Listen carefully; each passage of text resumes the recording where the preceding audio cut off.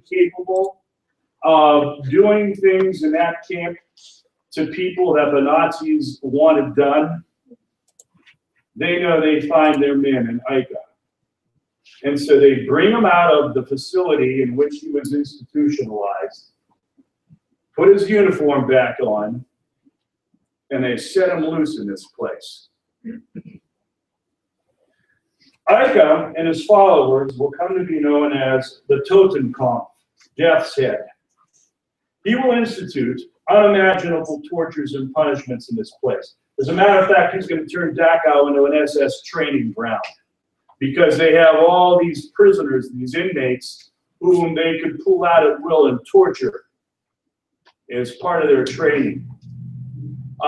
Because of Ica's policies in Dachau, the other death camps also will become SS training grounds in the future. Dachau is the model for all future concentration camps. I also want to talk now at this point about a night in history we know as Kristallnacht. Many of my students know about that. The Night of the Broken Glass in November 1938. Kristallnacht shouldn't have been a great surprise to anybody. Many people, especially Jews in Germany, saw it coming. For years before Kristallnacht, Jews like these in these photographs were harassed and tortured by Nazis on the streets. Nobody stepped forth to help them. And then in 1933, there were the book burnings in which Goebbels and others led this weird evening of destroying 20,000 volumes of books and musical works composed by Jewish musicians and authors in the name of cleansing Germany of those who weren't pure. Cleansing Germany of an inferior race. It starts here. They should have seen it coming. Many did. Many Jews who could afford it left the country. Tens of thousands of them. But most were not able to get out at the time. Here you have more of this harassment. You have Jews here being forced to clean the street with brushes and toothbrushes.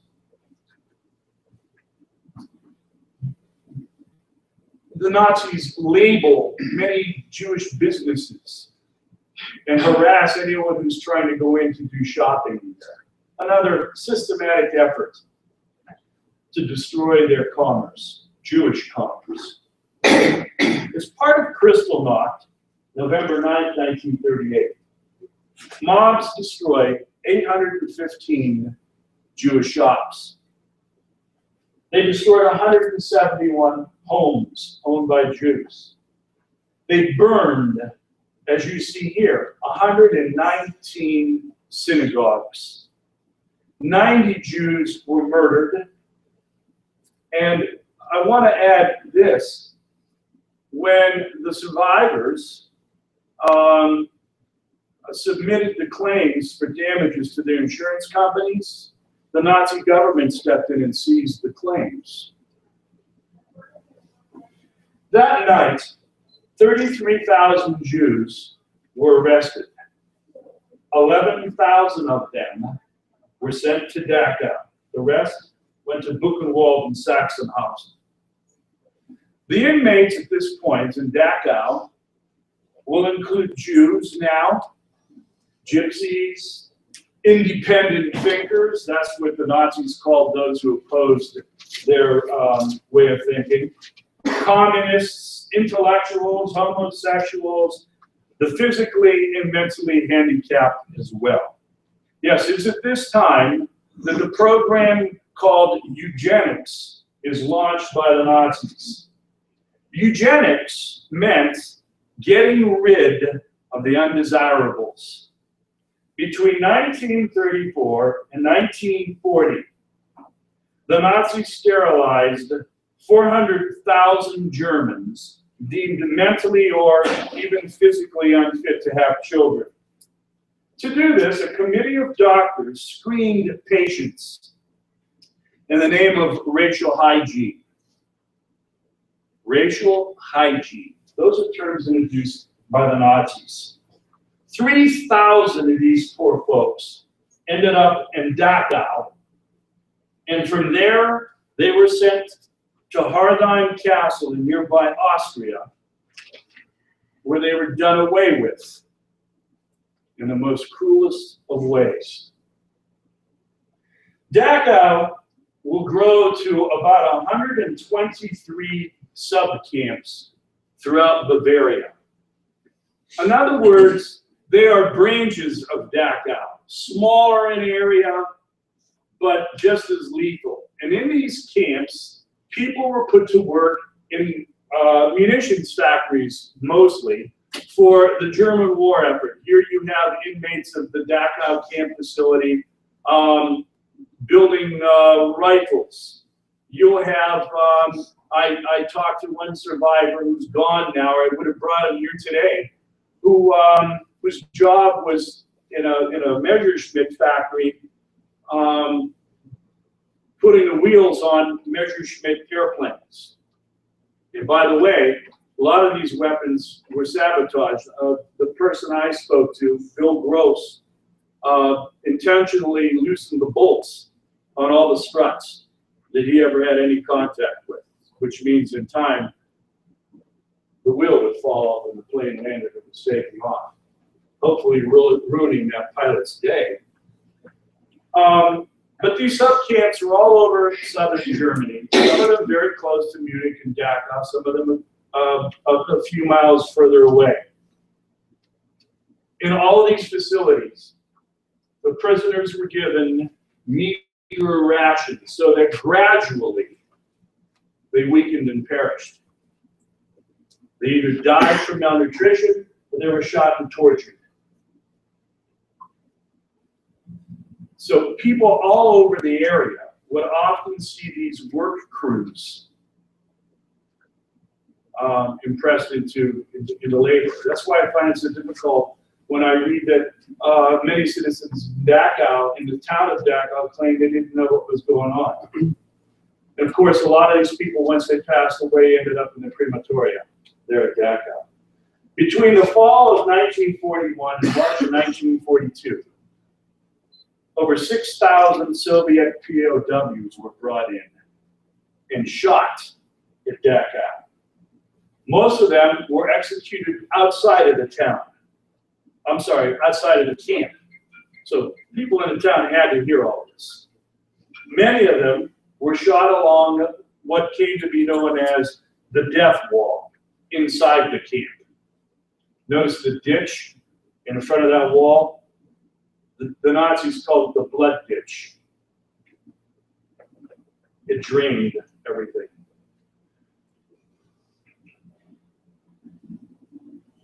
In March of 1942, the Nazis decided they needed to build a larger crematoria at Dachau. The facility they had wasn't large enough to accommodate the work they were doing. This is all part of the final solution mandated by the Nazi Party for the larger and larger number of prisoners who were coming into Dachau and the other facilities. And so Barracks 10, this is Barracks 10 today, was to have 4 sets of ovens as well as a gas chamber. This place was built just outside the northwest corner of the camp, a couple hundred feet away from the original crematoria, which still stands as well. It's never proven that the gas chamber was used. As a matter of fact, from what I've read, the gas chamber itself in Barracks 10 was never used. The ovens were, but not the gas chamber itself, and that's possibly because of sabotage. This whole facility was built with the labor of Catholic priests who were brought in from Poland. The Nazis made them build this place. And it's believed that the priests intentionally put too much sand into the mix so that the mortar was weak and the brick kept falling out. And therefore, the gas chamber itself couldn't be used. We know that the crematory was used. This is a photograph taken from the time.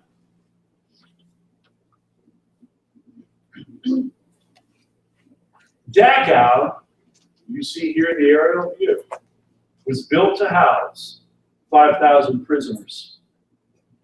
By the end of the war, there were always more than 30,000 people packed into this place on a daily basis. There were 32 barracks here. These are the foundations that you see today if you ever visited this place. One of the barracks was set aside for the diabolical human experiments that took place here. I will touch on that shortly.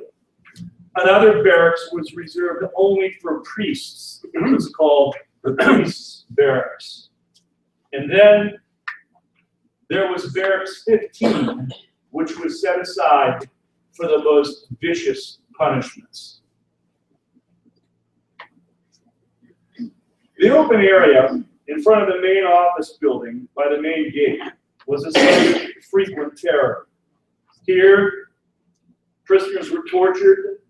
There were hangings, there were shootings, there were even drownings in front of the general inmate population.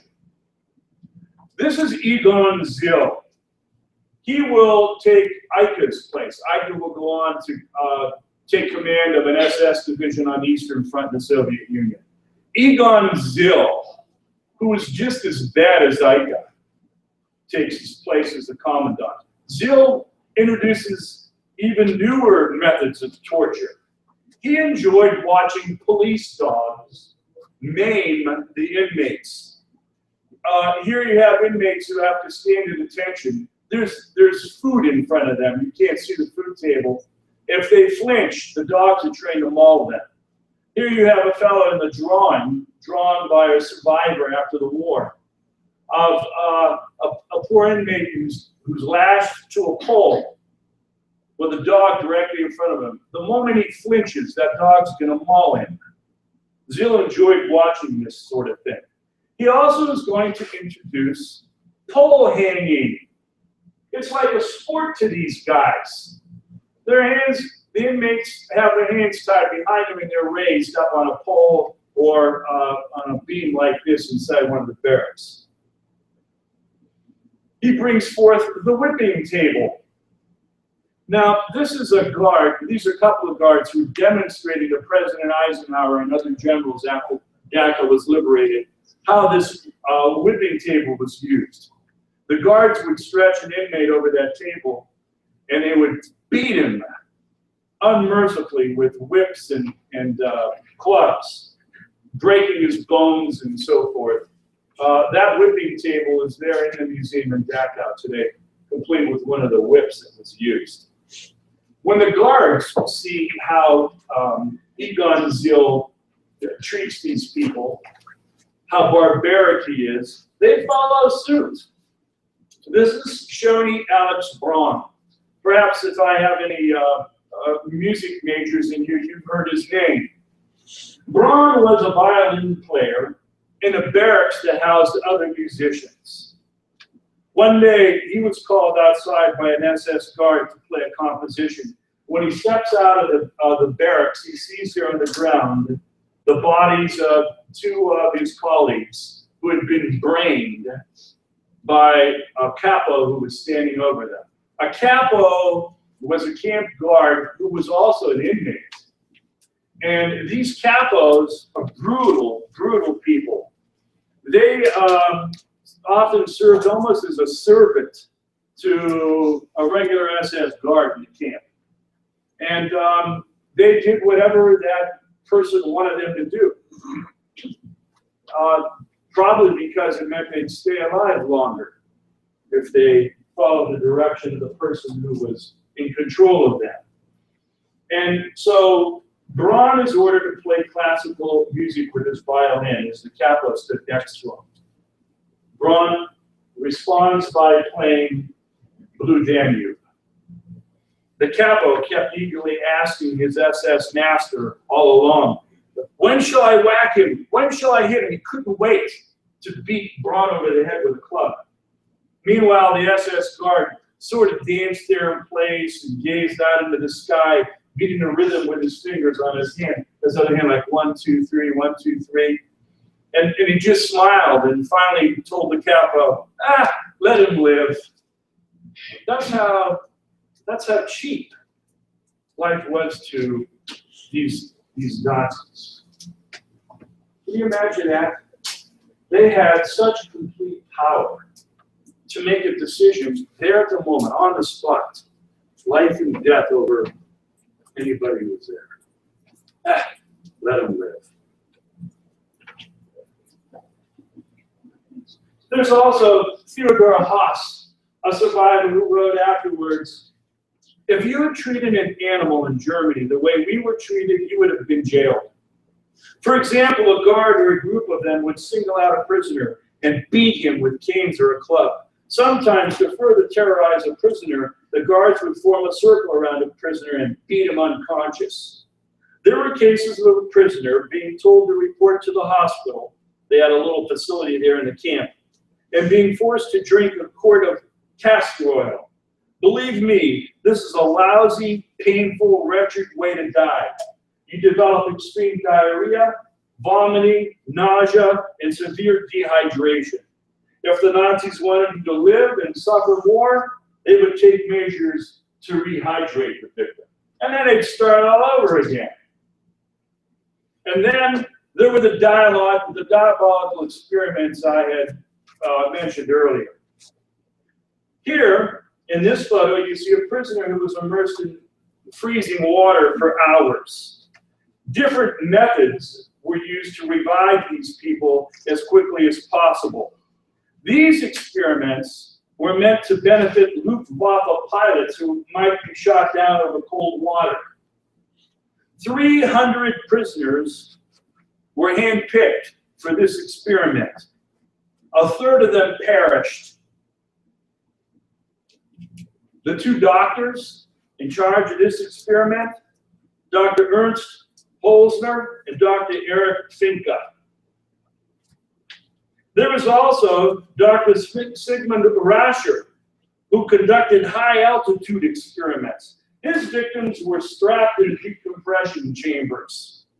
This experiment was meant to aid German pilots who might parachute out of their planes at high altitudes.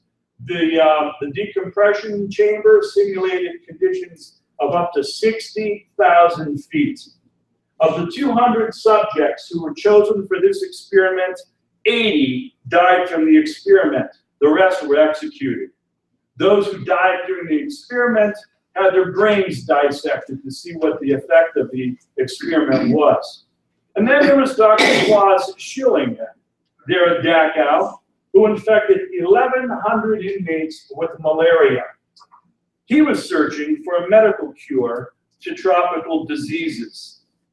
His victims were also infected with typhus, as well as tuberculosis, in an effort to discover antibiotics. He also conducted experiments on human beings to see how they could make seawater drinkable. All these experiments were conducted without anesthesia. There were others that I won't even get into. As the Allied armies advanced into Germany, larger and larger numbers of inmates were sent to Dachau from other regions of Germany that were being invaded by the Soviets or by the British and Americans.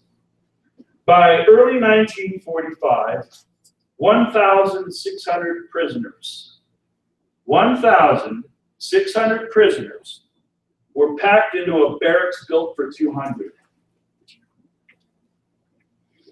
These prisoners are standing on what they called the spirit of the camp road. Notice the poplar trees in the background. A couple hours every evening, they were allowed to mill about and gather under the muzzles of Nazi guns, where they often talked or communicated and so forth. This is the road as it looks today. You walk down that road and you just You can only imagine the misery that these people were experiencing. On the 14th of April, Himmler ordered, quote, "No prisoner should be allowed to fall into the hands of the enemy alive." And so they began a mass evacuation of Dachau. This is a photograph of Dachau inmates marching to locations further south. Thousands perish on these journeys. They die from exposure. They're so weak, many of them can't walk. The guards just shoot them.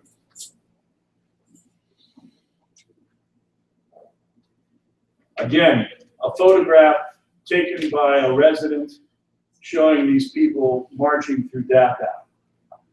And then the executions in Dachau and in the sub-camps were ramped up as well. They couldn't get the people out of the camps quickly enough. The Allies are invading Germany.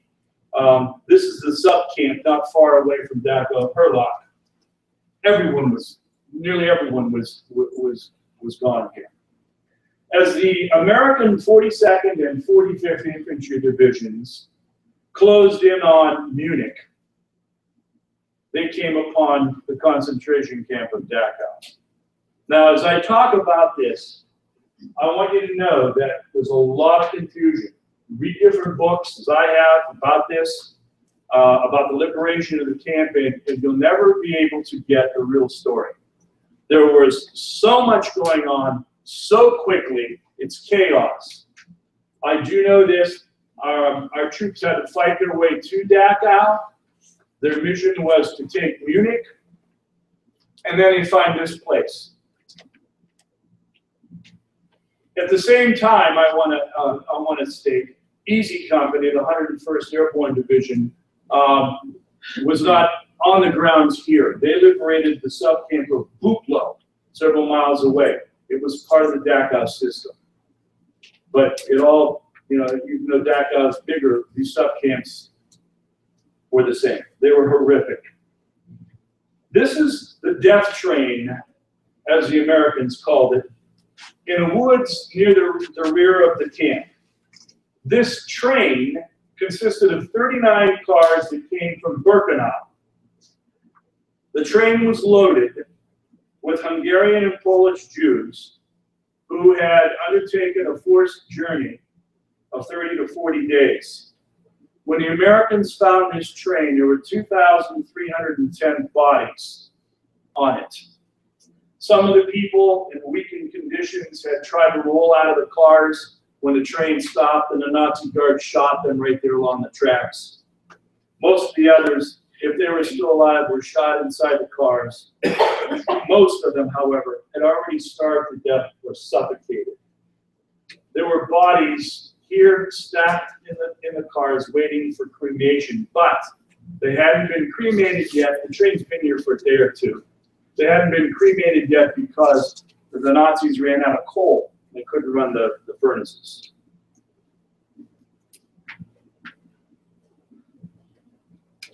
Private John Lee of the 45th Division, the Thunderbirds, said this about his discovery of the cars. These people were stuffed in these cars.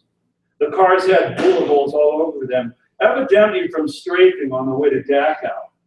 Most of the GIs just stood there in silence and disbelief. We'd seen men in battle blown apart, burned to death, and die many different ways, but we were never prepared for this. Several of the dead lay there with their eyes open, a picture I will never get out of my mind. It seems they were looking at us and saying, "What took you so long?" There's another veteran of the Thunderbird Division who wrote this. On top of one pile lay a young girl with her eyes wide open as if looking up at God and asking why. He's saying this about one of his colleagues. The GI who came across the little girl would see her face in his mind every night for the next 60 years until he was mercifully able to fall asleep. Even as an old man, he was unable to answer her innocent question.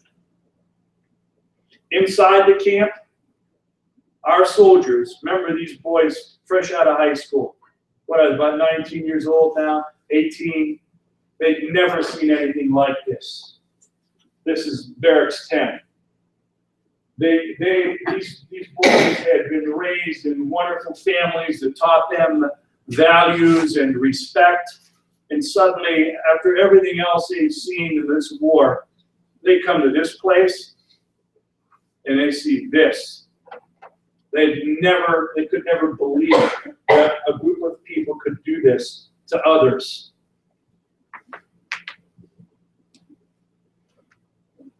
Even after the camp was liberated, inmates were dying by the hour after hour, from typhoid and from starvation.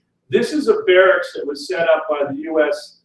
Military and by the Red Cross in Dachau, just for victims of typhus.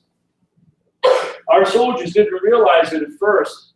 They started feeding these very hungry, starved people as soon as they saw them. That's the worst thing they could have done at that point, because their systems couldn't take it. They stuffed themselves, and many of them died.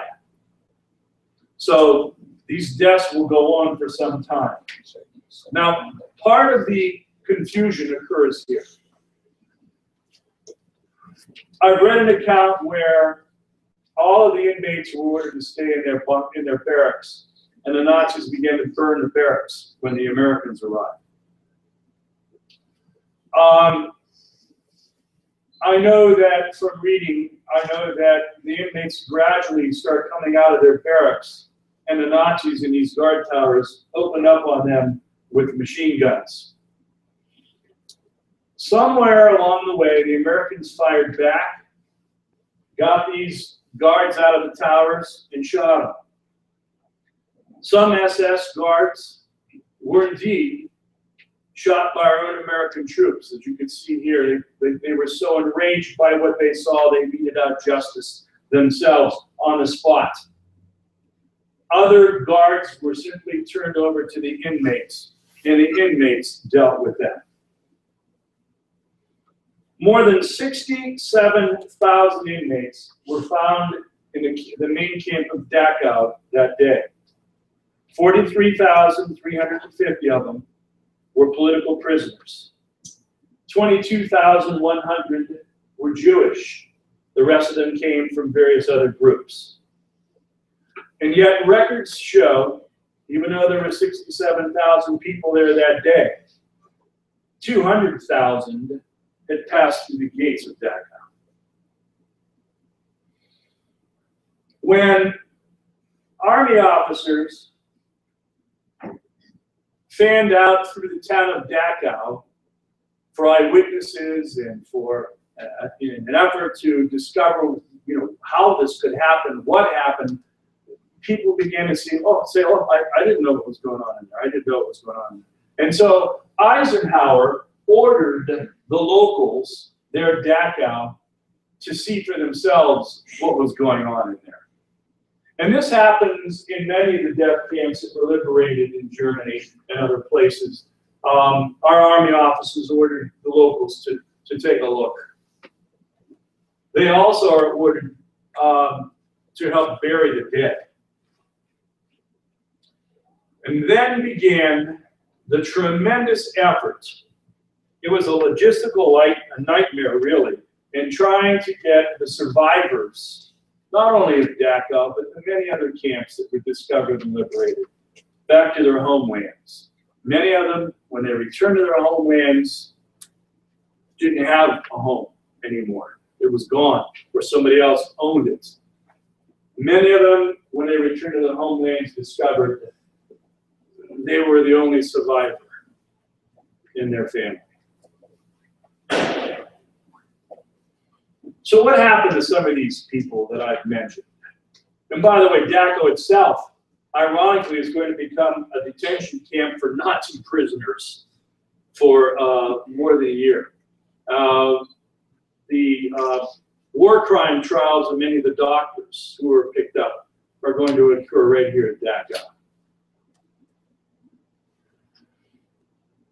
We know that in April of 1945, Mr. Hitler committed suicide in his underground bunker in Berlin as the Red Army was closing in. Heinrich Himmler, on the right, committed suicide at an interrogation camp in May of 1945. This is his daughter, the Nazi princess. She's 81 years old today. This is Gudrun Berwitz. She lives in a Munich suburb, very private life, very secret life, practically. We know that she is still busy raising funds for Nazi causes, funds that are used for those who are released from prison after many years. Nazi convicts are released from prison after fulfilling their terms. Funds that are used for those who are finally caught or tracked down and accused of war crimes. These funds are used for their defense at their trials or to fight extradition. She believes that her father was always right in his efforts. She defends Nazism to this day. She has nothing she claims that she's sorry about. How's that? Quite a lady, isn't she? Hilmar Wageli on the left. One of the commandants of Dachau was killed on the Eastern Front. Theodor Eicke on the right, also killed on the Eastern Front. Egon Zill, captured while hiding after World War II. He's put on trial in Munich and sentenced to life in prison. In 1955, however, he was successful in having his sentence reduced to 15 years. When he finally got out of prison, he moved to Dachau and lived there in that little town until he passed away in 1974. And then there's Shoni Alex Braun. He survived the Holocaust. He went on to marry a Holocaust survivor named Sherry. In 1950, Braun graduated from the Mozarteum Academy of Music in Austria and then emigrated to the United States. Here in America, he earned his master's degree in music at Western Reserve University in Cleveland, Ohio. One of his great triumphs occurs in 1995. Braun performed the Symphony of the Holocaust with the Los Angeles Jewish Symphony at the Tribute to the Liberation concert that year. The date, ironically, was April 30th, exactly 50 years after he had been liberated by American soldiers from Dachau. Dr. Ernst Holzner committed suicide in June of 1945. Dr. Erich Finke died in an SS hospital on the 4th of April 1945. Roscher, on the left, ironically was sentenced to Buchenwald by Himmler during the war because he was caught illegally adopting 2 children out of Dachau. And then finally, Klaus Schilling on the right was one of the doctors who was executed by the Allies at Dachau in 1946.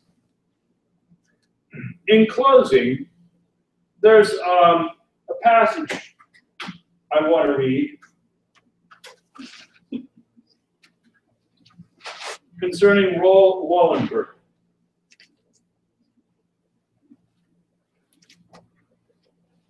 And by the way, these photographs are of the pathway that you may walk in the northwestern corner of Dachau, in the wooded area where so many people were shot, where the ashes are buried, where there was a mass grave and so forth. A very solemn place. There were many people here when I visited, and it was like walking in through a church and a very religious afternoon. It's that solemn. It's that sad. And you just can't help but to wonder why. Why could these people be rescued or saved before all this happened? Raoul Wallenberg, a Swedish diplomat in Hungary, country of Hungary, was on a rescue mission. He knew that there were still 200,000 Jews alive there in that country who the Nazis hadn't gotten to yet. And so he did everything he could to save them. With financial help, much of it coming from the United States, Wallenberg strove mightily to outwit the Nazis. He bought buildings and flew the Swedish flag over them. He's from Sweden. Thus, the buildings became Swedish territory, neutral ground. The Nazis couldn't go in there. Persons living in such houses were under the protection of Sweden. Wallenberg also created a special Swedish protective passport. The Jews who received these passports were able to leave Hungary and escape the Nazi roundups. Wallenberg did everything humanly possible, frustrating the Nazis wherever he could. Despite his tireless efforts, he was able to save only half of the Jews of Hungary. The Gestapo had tried several times to assassinate him without success, but Wallenberg met a mysterious end. He disappeared. After Russian forces liberated Hungary from the Germans, he was seen going into Soviet headquarters in Budapest and was never seen or heard from again. He vanished. The Jews tell a story.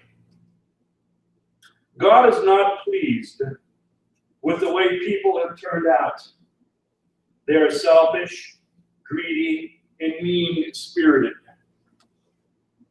But in Jewish folklore, in each generation, there are 36 good and noble souls. These people are considered saints in other religions. For their sake, and because of their goodness, God allows the world to continue to exist. Jews call these good souls Lamed Vavniks. You saw those three words on the very first slide before I started this presentation. The nickname is made of two Hebrew letters that stand for the numbers 30 and 6. Jews believe that in time of trouble, a Lamed Vavnik appears almost from out of nowhere to help them. The person may be anyone. You'll never know who he is or who she is. Could be a beggar, could be someone who's well born. The Jews are the oldest continuous civilization in the Western world. The ancient Greeks and the Romans have disappeared, but the Jews are still here. They have been persecuted for some 2,000 years. In times of need, they have fought back or moved out of harm's way. They believe they have been saved by a few things: their love of God, by celebrating their holidays and maintaining their traditions, and by the Lamed Vavniks, who have come to their rescue in times of trouble. For Jews, many Jews all over the world, Raoul Wallenberg was a Lamed Vavnik.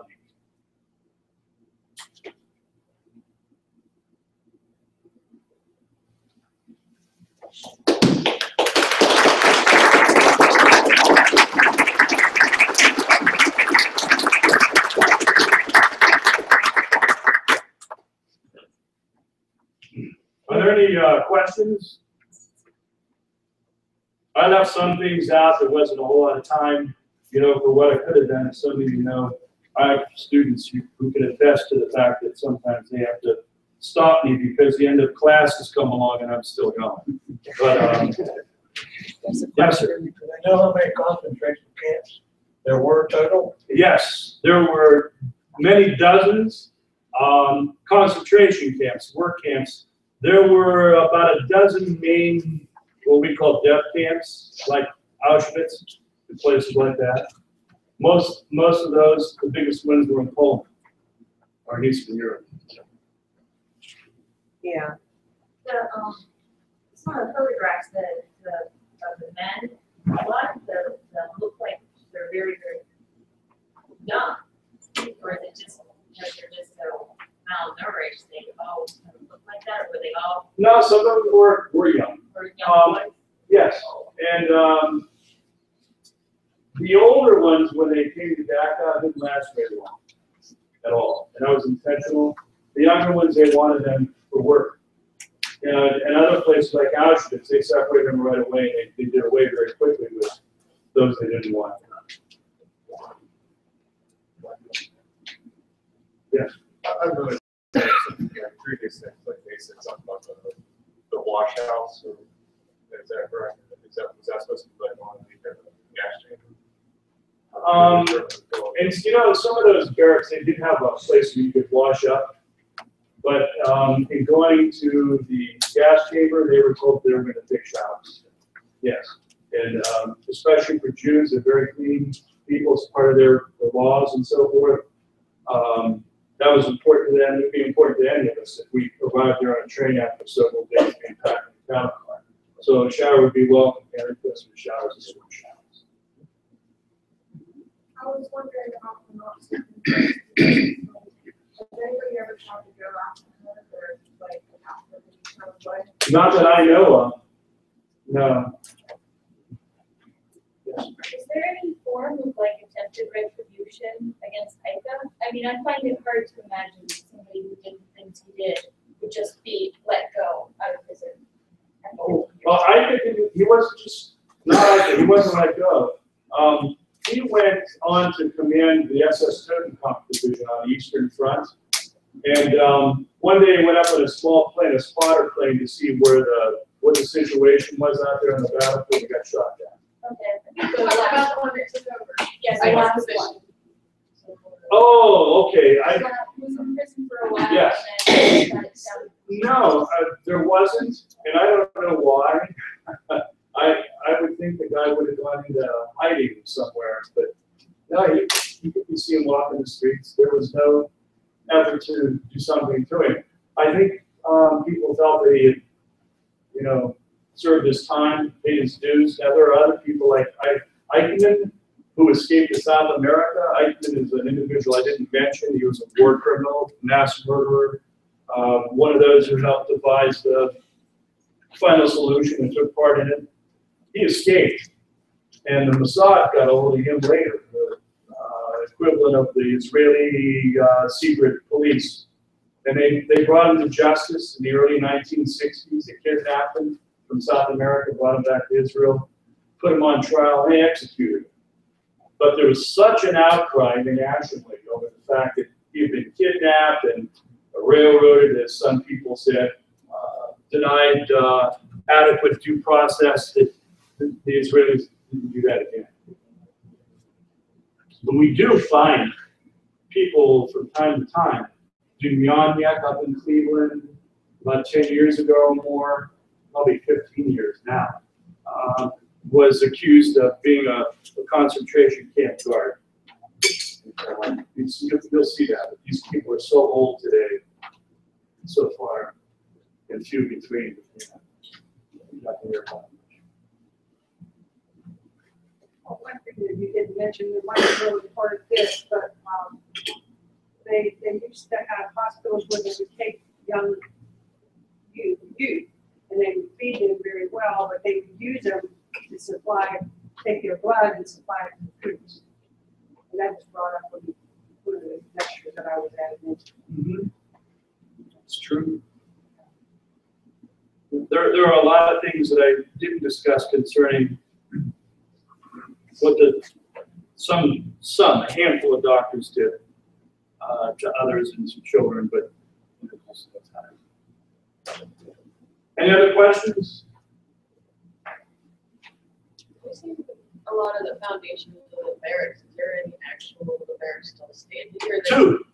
There's two still standing. You saw some of their photographs. I took pictures. Some of those are my pictures that I had in here. Okay. And there are two still standing, so you can see what it was like. The German government today has really put forth a strong effort to show the world what the Nazis did, what the result was. They don't hide it. They want people to see it. They want the world to know that the Nazis hijacked their government and that this can't happen again. So there's a lesson to be learned from this. So those barracks are there, and we can see exactly what was going on. What about the housing for the Nazis, was it real long out there? The what? The housing they had for soldiers and whatnot, are those? Those are office buildings and things like that today, I understand. We didn't go over there. They didn't take us over there on my trip. We didn't have the time for that. But I asked about that. They said, oh, those are office buildings, things of that sort. But there are other places where homes still exist and there people live in. Yes. I wanted to say I went to Dachau in the 90s, and it was in the middle of the winter. It was in December. My brother used to work in Germany for the government. That's how I got there. I got to visit. And there's really not a whole lot to see because they burned it all down, you can tell. There are a couple places you can look. But what I found is that the German people are very ashamed of it. They don't want you to go there. I mean, I went on a military bus, like on a little tour, because my brother worked for the government, but he wasn't military. And they didn't. The guy that was the leader didn't want. You don't want to go there. And we said, yeah, that's why we came on this tour, So they took us to Dachau, but they're very ashamed. And then the whole time he kept saying, well, we never used those ovens, the ones that Mr. Pappas was talking about, that the priests built those, but they had a lot of priests that were prisoners in Dachau, Catholic priests, thousands and thousands. And yeah, if you want to see something, I've heard that you can see more in Auschwitz. Like they didn't have time to burn down Auschwitz completely. But there's sometimes not a lot to see. The very worst, some of the worst camps, there's nothing there, like Sobibor and Theresienstadt, there's nothing there because they just destroyed it completely. You said that Hitler killed himself in his underground bunker. From where was that located?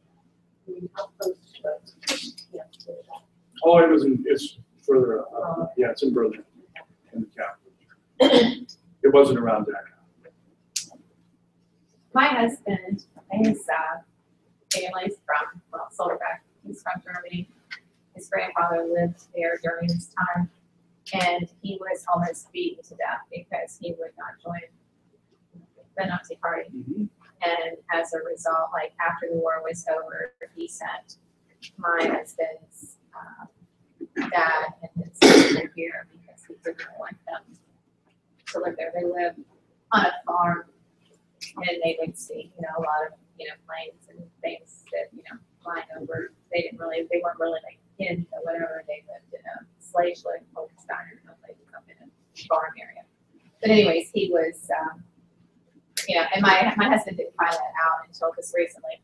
His dad died, and his dad was telling him some stuff that had happened. That his dad was almost beat to death because he would not become a join the Nazi Party. It's common practice, and I've emphasized this in every class I've taught. Any of this with World War II, and World War I, and so forth. Again, the vast majority of Germans refused to join the Nazi Party. As a matter of fact, one of the reasons that so many of them were elected to the Reichstag earlier is because people were getting fed up with their government. It was unable to take care of their needs, and they didn't go vote. But the Nazis got their votes out. And so you see what happens when people don't participate in the process. All you need is for a group of thugs, a small number of them, to gather together and organize and make an example of one person, like your relative from the past, your husband's relative. And that set the tone. Nobody else in the area wants to get involved because they don't want that to happen to them. Imagine if one of us was taken out for a couple of days down the hall, and maybe me, and I come back several days later, unable to talk, they're all beat up, they're busted up. Any of you want to take my place after that? Who wants to speak up? Of course not. There's a great book called Hitler's Jewish, not Hitler's Jewish enemies, Hitler's German enemies.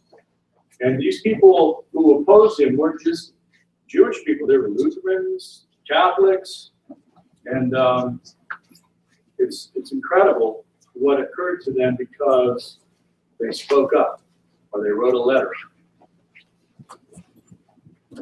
Just out of curiosity, what was the population of Germany, let's say at the outset of World War II? 60 million. 60 million? But how many people were in their armed forces? In their armed forces, they had about 6 or 7 million. Never enough. And we talked about this in class a couple of times in recent weeks. Never enough to do what they had intended to do, what the party officials intended to do. They never even had enough resources to take on that task. But they thought they were Superman. They thought one at a time, countries being taken one at a time, using that new system of warfare, blitzkrieg and so forth, it would work. They didn't have a chance. Had they waited a few years, they would have perfected the atomic bomb, might have had the jet, might have had the rocket ready. Things could have been far different. They were pretty well along the way to perfecting fuels that were non-gas-based and also rubber as well. Mm-hmm. Synthetic rubber, yeah. Synthetic oil. Yes. I read an article, I wish I still had it, it's just kind of interesting. Everything evil, kind of goes back to Hitler, the 9/11 airplane that flew into. Well, Hitler was experimenting with how far his pilots could fly over to the United States and then just, so he had thought of that, but they didn't have fuel that could go that far at that time. It's really interesting to read some of this stuff. Any other questions? Thank Well, you very before much. you go, we have to see who won the Don't prize. forget the raffle.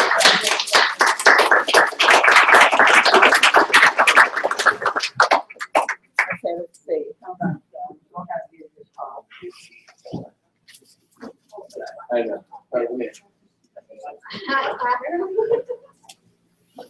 Lauren. Dorchester? No, that's good.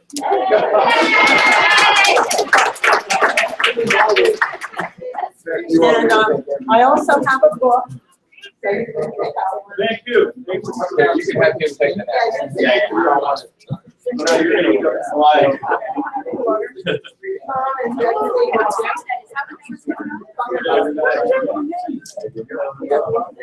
Yeah, I got There you go.